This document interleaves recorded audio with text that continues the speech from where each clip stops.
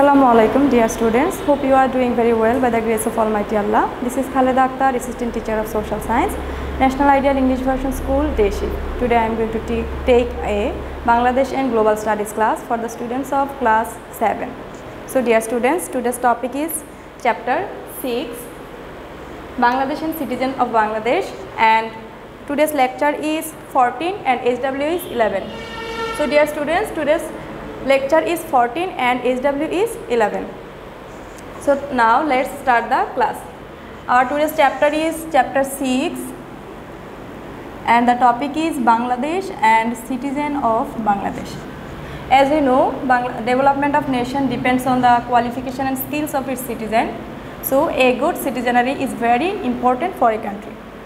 So in that chapter we will know about good citizen and what is the barriers of good citizen and the rights and duties of a good citizen. So at first we will look after at the lesson number 1, and in that lesson we will find characteristics of a good citizen. In a country, if we want to be developed, we need the person and who are the citizen of that country, and if they are not good, the country will not be run properly. So good citizen is very important for a country, and what are the characteristics by which a person can be a good citizen, we will know in this part. According to political scientists, a citizen has to qualify 3 attributes, that means 3 qualities. 3 qualities or 3 characteristics to become a good citizen. Okay, so in this structure we will find what are the 3 quality or 3 attributes. Number 1 is intelligence, and the second number is self-control, and the third one is conscientiousness. The third one is conscientiousness. The first one is intelligence. An intelligent citizen is a resource for any nation. To become intelligent, one needs to become educated and earn knowledge. An intelligent citizenry can play its role in important activities of a country, such as electing suitable representative. In the election, we need to elect the representative. So with the education and with the help of education, when I am intelligent, I can elect the suitable representative for the state. Administer the country with skill. Administer country with skill and contribute to the development and success of the country. An intelligent person can contribute to the development of and success of a country. And the second one is self-control. Self-control. We all know what is self-control. Controlling ourselves is the self-control. The power of controlling ourselves, our choices, our desires, our anger, all the things are included in self-control. A good citizen must have self-control. This attribute keep them away from dishonest activities like corruption, nepotism, selfishness, partiality. It is an inspiration to obey the rules and work for the society. So self-control keep us away from corruption, nepotism, selfishness, partiality. So this self-control is an inspiration to obey the rules and work for the society. And the third one is conscientiousness. Conscientiousness. These characteristics means the sense of good and bad and the sense of duty. These characteristics mean the good and bad and the sense of duty. That means what is good and what is not good, we have the meaning of the sense, and then we have the sense of duty. A citizen with intelligence and self-control has to realize the merit of anything before doing that. If it is wrong, they must avoid it, and if it is right, they will do it. That means the good thing will be done ourselves or done by ourselves or accepted by ourselves, or the bad thing will be avoided by ourselves. That means to be a good citizen, we need 3 qualities like intelligence, self-control and conscientiousness. So with these 3 qualities, we will be educated and we will be intelligent and we will control ourselves, and we will be knowing the good and bad, which is good and which is not good for the society. We will have the understanding of that, and then we can make the best decisions and we can do the development of the country. So this is all the things which is included and in the characteristics of good citizen. By these qualities we can be a good citizen, and which is very important for the country. And go to the next page, we will find lesson 2.1. Okay. So here we will discuss the barriers to being a good citizen in Bangladesh. As we know, good citizen have 3 characteristics, but there are some barriers by which we cannot become a good citizen. So we will discuss here the barriers. Indifference. The first one is indifference. A general disinterestedness. That means the person is not interested. A general disinterestedness on the part of a populace is called indifference. When a person is not interested in something, the whole thing is called indifference. The quality, the characteristics is called indifference. It is the effect of various reasons. There are many reasons behind this, like illiteracy, lack of proper education, idleness, poverty, and negation to responsibility. That means whenever I don't have enough education, I am idle, I am under the poverty, and I am lots of responsibility, but I am not agree about that.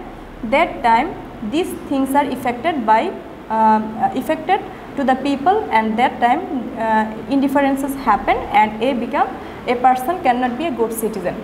So with education, with proper education, can remove this very greatly. And the second one is selfishness.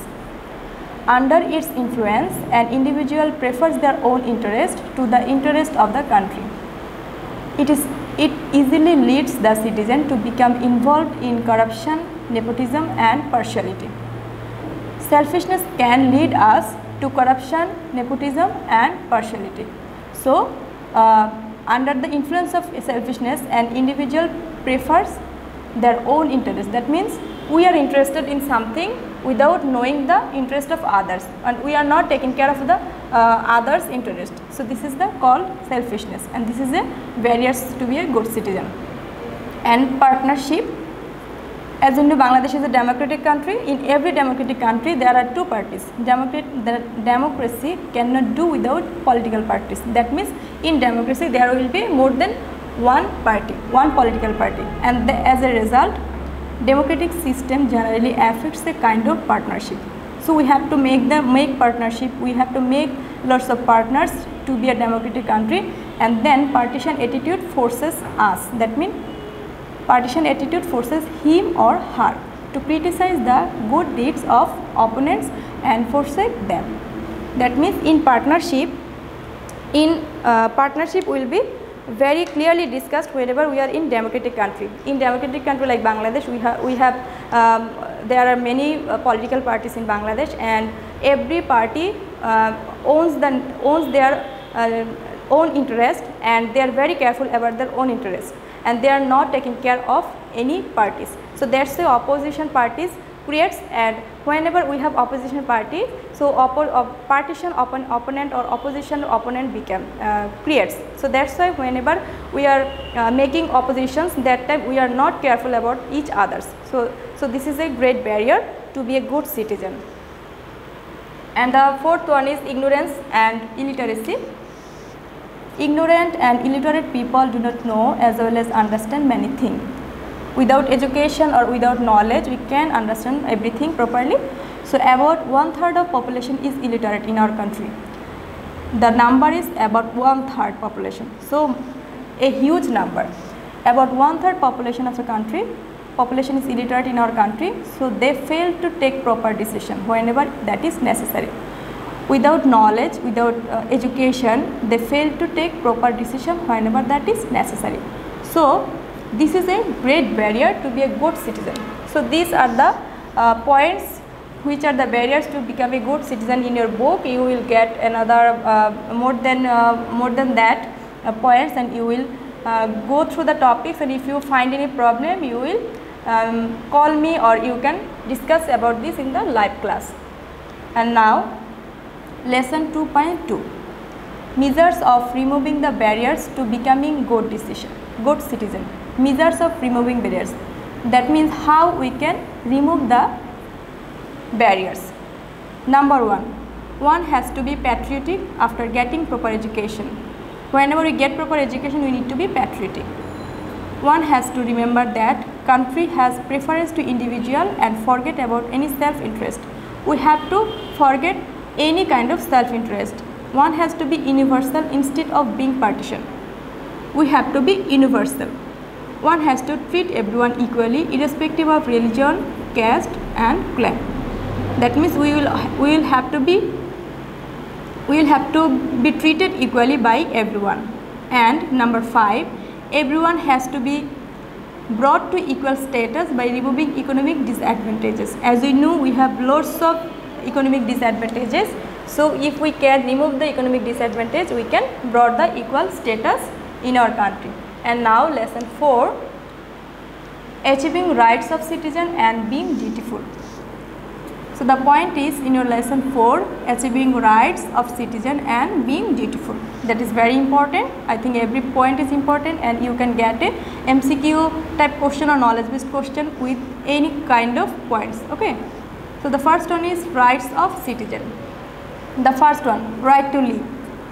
We should have the right to live, right to movement, right to sign contract, freedom of press, right to property, right to follow religion, right to think and use conscience, right to form family, right to language and culture, right to employment, health and education. So all are the rights of citizen and you have to memorize all the points because with every point you can get a question. So the points are right to live, right to movement, right to sign contract, freedom of press, right to property, right to follow religion, right to think and use conscience, right to form family, right to language and culture, right to employment, health, education. And there we will get duties and responsibilities of citizen. This is the rights and these are the duties. Right means government will let us do all the things, and duties means we will do all the things to be a good citizen to the betterment of the country. And the first one is allegiance to the country. We will be allegiance to the country.